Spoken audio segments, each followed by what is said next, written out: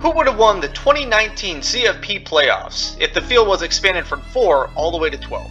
Welcome back to the channel, guys. In this video, we're going to be going over the hypothetical scenario, whereas if the CFP had 12 teams make the playoff instead of the original 4. As you see in this slide, we have the original 4 teams, LSU 1, Ohio State at 2, Clemson at 3, Oklahoma at 4. Those are the 4 Power 5 champions. And obviously Oregon, you can see to the right, with number 6, ranked 6, was your last Power 5 champion. And the highest rated Group of 5 champion was Memphis, followed by Boise State and Appalachian State there at 19 and 20. So that was your original 4-team playoff with all your other Group of 5 and Power 5 conference champs. How would this look like if we had a 12-team playoff? So we're going to start off with the number 1 seed overall. Nothing else is going to change. LSU, they had one of the better, toughest schedules we could see in recent memory. As you can see there to the right, they had 7 teams.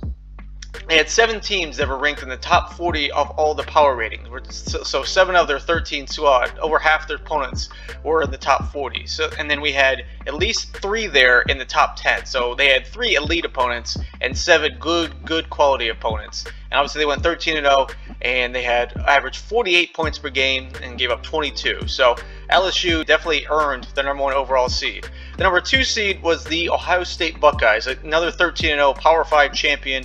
Their resume was just as good, if not a little bit better, than LSU. All 3 of their non-conference games that they played, every opponent either won or played in their conference championship game. FAU played it in Conference USA, Cincinnati played in the American, and Miami, Ohio played in the MAC conference championship game. As well as the rest of their schedule, they also played 7 teams ranked in the top 40, as well as 5 of those being ranked in the top, or 4 of those being ranked in the top 15. So they played Wisconsin twice. Michigan was a good quality win, as well as Penn State being right there at 6 was their best win of the season. 47 points a game, only give out 14. Bigger points per game margin, the number 1 in the country. They had one of the best resumes, and analytically rating, they're probably one of the best team in the nation going into the playoff. Number 3 would be the Clemson Tigers. Again, there's no change with this. Clemson averaged 44 points a game, and the crazy defense only gave up 14 points a game. They had the number 1 defense, I think, yardage going into this, but their strength of schedule was very, very weak compared to all the other teams in these top 4 at least. They only had 2 teams ranked in the top 40 and only 1 team in the top 20. That was Texas A&M, second week of the season. Virginia was ranked 38th. They lost 4 games already, and that was their second best team. They played in the conference championship game. Obviously, they whooped them 62-17, but no other good, big quality wins. They just demolished every team they played. I think after the Texas A&M game, or after the North Carolina games, you see there they only won by 1. Every single game was won by at least 35 points. So how weak their schedule was, they just had pure domination with the opponents they were given in front of them. And finally, the 4th team to get a first-round bye and in the playoffs was the Oklahoma Sooners. They averaged 42 a game, gave up 27, so their defense is kind of weak. That's kind of how the Lincoln Riley era was at Oklahoma. They played another 7 teams they played in the top 40. Their best opponent was Baylor, who they played twice, rated 17th overall in the analytics. So, and their only loss was on the road at Kansas State in Manhattan. They were getting blown out, and they kind of made it a nice comeback and almost had an onside kick comeback, but they eventually fall short. They went on to beat Baylor, that amazing comeback. They're down by 25 points in Waco in November 16th, and then they beat them again in the Big 12 championship in overtime, 30-23, to get their spot as the final seed to get in a bye in this year's 4-team playoff. So those are your 4 teams to get a bye. The 5th seed would be the Georgia Bulldogs, losers to LSU in the SEC championship game. They played another decent strength of schedule. Even though they played in the SEC East, they still played Notre Dame non-conference, who's ranked 9th, and they still played 6 other opponents that are ranked in the top 40, including Auburn, who ranked 11th, Florida at number 10, Texas A&M at 18th. The only team they lost to in that stretch, or in these 6 opponents, was LSU, obviously the number 1 rated team. They beat 3 of those top 20 teams, but the bad loss they had was to South Carolina at home, second week of October. in overtime, 2 overtimes, 17-20. That was a bad loss to a 4-8 South Carolina team. I mean, they had no chance against LSU, honestly. They lost by 27, but they did enough to earn the highest rated at-large team in this playoff. They're the first team off the board at the 5 seed. Number 6 seed is the Oregon Ducks, the Pac-12 champion. With Justin Herbert, they lost to Auburn week 1 in the last second. I think Bo Nix tossed it with about 15 seconds left in the AT&T Stadium, Dallas, Texas. That was week 1. Then they went on to win 9 straight games before they went to Tucson, Arizona, and got upset by Arizona State, led by Jaden Daniels at the time at Arizona State. But in that stretch, they went on to win three other games in the top 40, and then they played Utah in the conference championship game. Utah was vying for that last 4 spot in the original 14 playoff, and they just got blown out by Oregon, 37-15. Utah fell.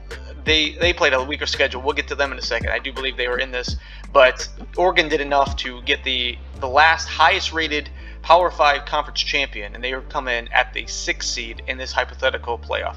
Coming in the 7th seed, the Baylor Bears, the loser of the Big 12. Only 2 losses were to the 4 seed Oklahoma. They had really good quality wins though over Iowa State, Kansas State, Oklahoma State, TCU, and Texas. Another 7 opponents played in the top 40. That's how kind of the Big 12 was overall. 34 points a game to 20 given up. Not too spectacular, but pretty well.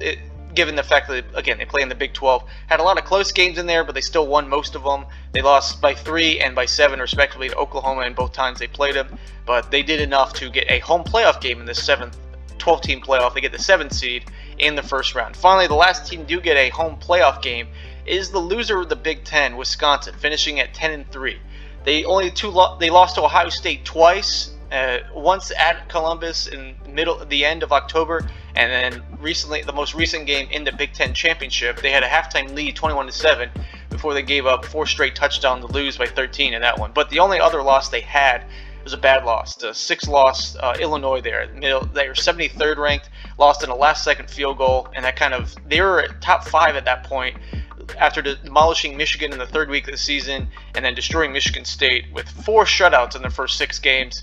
They kind of hit a weird trend with them. They lost 2 in a row. They lost to Ohio State, and they had a close game against Iowa, and then as well as Nebraska, where they demolished Purdue, and then had a winner-take-all game against Minnesota on the road in Minneapolis, where they just kind of took their will, won 38-7 to advance to the Big Ten Championship. But Wisconsin's strength of schedule is in the top 10, and they definitely earned the 8th spot as one of the last teams to get a home playoff game for this 12-team playoff.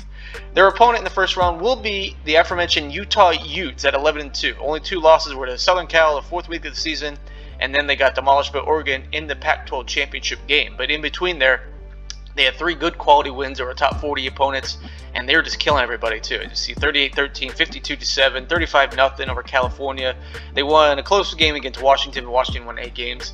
49-3 over UCLA, 35-7, and they won by 30 over Colorado. So they had a lot of good quality, one-sided victories in this. It's just their strength of schedule wasn't too good, and that's why they'll, as an 11-2 conference champion loss, they dropped to the 9th seed, but still make this 12-team playoff. The 10th seed, the Florida Gators, team that lost to Georgia and LSU. Their only 2 losses of the season. Number 1 and 5 ranked team in the power ratings. They had a good quality win, elite win over Auburn, and only good quality wins over Kentucky and Tennessee. Other than that, they played Tennessee Martin, FCS school, Vanderbilt, Missouri, Florida State, all teams ranked outside the top 40. Kind of lackluster, but still get to 10 wins as an SEC school. You definitely did enough to get in this 12-team playoff, and they will go on the road to Waco to face Baylor Bears in the first round. The 11th seed, the Penn State Nittany Lions, team that started off 8-0, got to number 4 in the initial CFP playoffs before dropping on the road at Minnesota to get them their biggest win in probably the last 100 years, 31-26. Then they went on the road to beat Indiana, and then played Ohio State 2 weeks later, and they lost. Hard-fought game. That game was actually, it seemed like it was kind of, took forever to get up, but Ohio State's one of the best teams in the nation, and go on the road and only lose by 11. That was a pretty good quality game for them. They also had really good wins against Iowa, Michigan, and Michigan State. So Penn State, even though they dropped 2 games, they still are a really quality opponent. 36 a game versus only 16 given up. So they are the late 11th seed, go on the road to Oregon to face the Ducks in the first round. And finally, the last of the conference champion, the group of 5 representative, will be the Memphis Tigers, a team that finished 12-1. Ended the season with 2 consecutive victories over Cincinnati, once in the regular season at home, and then they hosted them again the very next week, won by 5 to claim the American Championship. I don't think they've ever won it before then. Only other quality win they had was against Navy at 22. The only loss they had was to Temple on the road in the middle of October. They had a pretty good win against SMU. I think Game Day was featured there.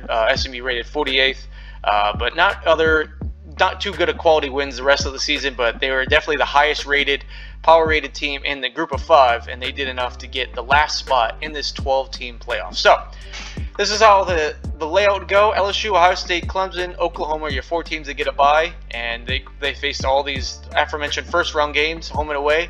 So with this layout, who would win the 2019 college football playoff? We'll start with the Wisconsin-Utah game. I do believe Wisconsin would win this. I think they had an overall better team. They played a much harder schedule. Jonathan Taylor was just a monster this year, and Utah kind of faltered at the end. I think they got exposed by Oregon. I don't think they do much against the Badgers, and I think they would move on to face LSU in the Rose Bowl. Second game, Georgia, I think, would have absolutely no problem taking care of Memphis. Georgia, one of the better teams. Obviously, they're the highest rated at-large team, so the best non-conference champion Georgia was, and they're definitely going to do whatever they want to with Memphis, and they're going to move on to face Oklahoma in the Sugar Bowl in the quarterfinals. Baylor against Florida, I think Baylor wins this. I think Florida kind of a little overhyped. Yeah, they played tough against LSU and they played tough against Georgia, but I think Baylor, they're only 2 close losses to Oklahoma and have the rest of their schedule being pretty good. I think Baylor takes at home. I think they take Florida down to the wire, but ultimately beat them, and they go on to the second round, the quarterfinals, to face Ohio State in the Orange Bowl. Finally, Oregon Ducks hosting Penn State. This is a tough one because both teams are really, really good. I do believe the Oregon Ducks, though, would prevail. I think Justin Herbert would do enough for this team to overcome Penn State's pesky defense, and I think they would get the job done. If there was in the real format, the 4-team, if this team was actually going to be in, I think they would have a legit chance to make a run in a 4-team or 8-team, 12-team playoff, whatever it may be in real life, because this team is hot going into the last few weeks of the season. So they win over Penn State. They go on to face Clemson in the quarterfinals in the Cotton Bowl. So quarterfinal matchup number 1, LSU versus Wisconsin. I think this one should be a no-brainer. I think Joe Burrow and LSU I don't think they'd blow out Wisconsin. I think Wisconsin defense is one of the best in the country. I just think eventually this might be like they played against Florida. It'd be close, kind of to the end, kind of decent scoring, and then LSU would score once or twice, kind of to pull away to that 2-score game.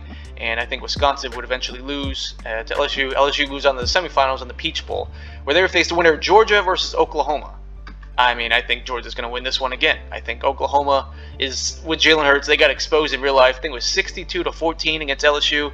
Absolutely dismantled. I think Georgia, I don't think they would do quite that extent against Oklahoma, but I think they would win by at least 2 scores over Oklahoma. They just have absolutely no defense. Georgia was just ground and pound, and they would move on to the semifinals to face LSU in the Peach Bowl in their SEC championship game rematch. Now, the other side, Ohio State against Baylor in the Orange Bowl. I think Ohio State wins. I think Baylor, good team. Ohio State was just that much better. Most people's power rating going into the final week of the season had Ohio State at number 1 unanimously, mainly because LSU's defense, even though they're excellent, they still weren't as good ratings and stats-wise compared to Ohio State. So I think Ohio State's going to move on, beat Baylor pretty soundly. I think it's going to be like a 38-17 kind of game. And they would move on to the semifinals to face the winner of Oregon against Clemson in the Cotton Bowl. And in this outcome, I do believe Oregon will come out victorious. I think Justin Herbert would do enough against this Clemson squad. Yes, Clemson beat Ohio State in the real time in the semifinal to move on to the national championship game to face LSU. But I think given a chance against this team, I think Oregon would match up perfectly with them, especially their defense against Clemson's offense. I think Justin Herbert would do just enough, and that offense would prevail over Clemson to advance to the semifinals. So, semifinals. Number 1, LSU Georgia SEC championship game rematch. Ohio State versus Oregon in the other semifinal in the Fiesta Bowl. So, LSU versus Georgia. I think it would be just a repeat of what happened before. I think LSU is going to beat Georgia. I don't think it's 37-10. I mean, it could have been, but either way, I think LSU is going to win. They're going to move on to the national championship game. And there's really no else to say. I think Georgia's just not as good as LSU was that year. So, Ohio State versus Oregon. This is another tough one. Justin Herbert and the Oregon squad was really good, but Ohio State, they were just so good. And this was, I think in real life, everybody wanted this Ohio State LSU matchup in the national championship game, but I think we were robbed. So, in this hypothetical scenario, I think we finally get one of the biggest what ifs in college football history. We say LSU 2019 versus 2019 Ohio State. Who would win this? This would have been a battle of all-time elites, the all-time great offense that LSU had versus the all-time overall Ohio State. I think they're still the highest rated, power rated Ohio State team in recent memory, I think, of all time. And the way they played most of these games, the way they played, just the style of play, how they just dismantled teams. They easily had the biggest points per game margin of any team. I think if this were actually a game scenario, and if Joe Burrow was to play his old Ohio State team, who would win this? I honestly think Ohio State would come out on top. I think Ohio State, again, like I said, every power rated scenario had them as #1. They were the #1 team in the CFP until the final week of the season, when they won by 13, but they kind of looked dismal against Wisconsin in the first half, and LSU won by 27, so that's why they just flip-flopped those two teams. But I do think Ohio State, if they were given the chance to face LSU, they would have won. It would have been a really close game, but I think Ohio State would have won this, and it would have been your hypothetical 2019 12-team CFP champion. What do you guys think of this bracket? Do you guys think there should have been another team in this that wasn't? Who do you think would advance all this way given these teams? Let me know in the comments below. Hit the like button, subscribe to the channel, hit the notification bell for all future videos, everything college football right here on the Sports Nerds channel. See you next time for the next video, guys.